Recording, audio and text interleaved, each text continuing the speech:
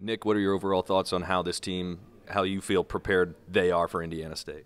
How prepared we are for Indiana State.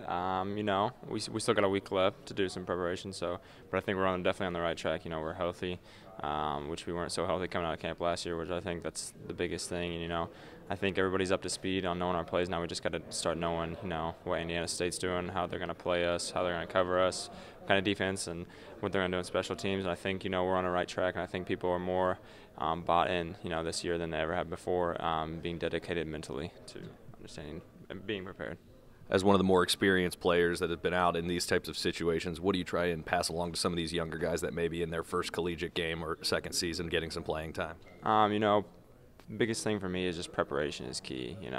It's easy coming out as a freshman, and all these people are back in the dorm, so you kind of want to hang out with them and hang out with people and do this and da-da-da. And in high school, you really just kind of showed up and played in the games. I just say preparation, mentally and physically.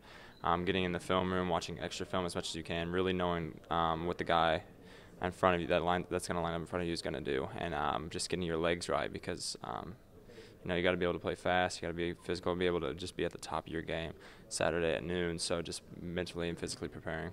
From an overall perspective, what do you see as the biggest keys to this team to reach these types of season goals that Coach Wilson and the rest of the locker room expects?